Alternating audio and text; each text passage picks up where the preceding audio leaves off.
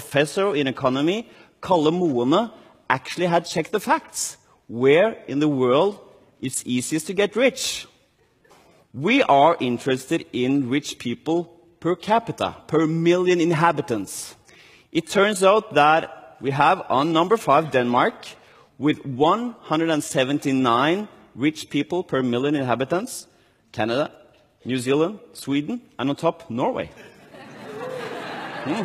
And the big mystery is, how can this be? How can Bernie Sanders' dream societies, these socialist paradises, be such a breeding place for rich people? Reason number 1 is free education. Social democracies give free higher education to everybody, and cheap student loans and grants, and that enables more people to use their talents and earn money. You have my rich informants that complained about how hard it is to get rich in Scandinavia, and they had it all wrong. When Bernie Sanders is praising Scandinavian societies, these are not anti-rich or anti-capitalist systems, because the welfare state and unions work in tandem with capitalist dynamics. And I think that is the most important lesson here. We're in this together. And that is why Scandinavia is a better place to fulfill the American dream than America itself. In those countries, healthcare is a right of all people. In those countries, college education, graduate school is free.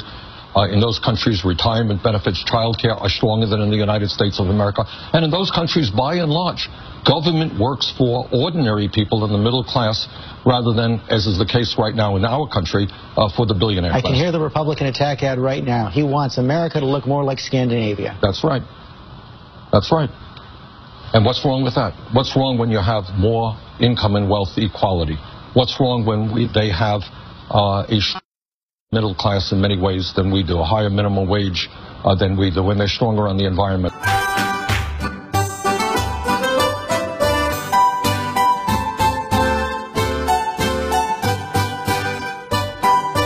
What we need to do is create millions of jobs by rebuilding our crumbling infrastructure, raise the minimum wage to $15 an hour, and make every public college and university in this country tuition free. Enlightens the contrast between Sweden and the American school system, because here we get paid to go to school. Millions of Americans are working longer hours for low wages, and yet almost all of the new income and wealth being created is going to the top 1%. I felt like, why is this even a discussion? Because it's basically slavery. You get paid nothing to make your life go around.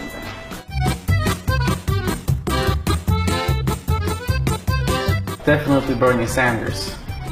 He's almost like a Swede. But now I really feel like Sanders is a good candidate. I would definitely vote for Bernie Sanders. The fact of the matter is we do a lot in our country, which is good, but we can learn from other countries.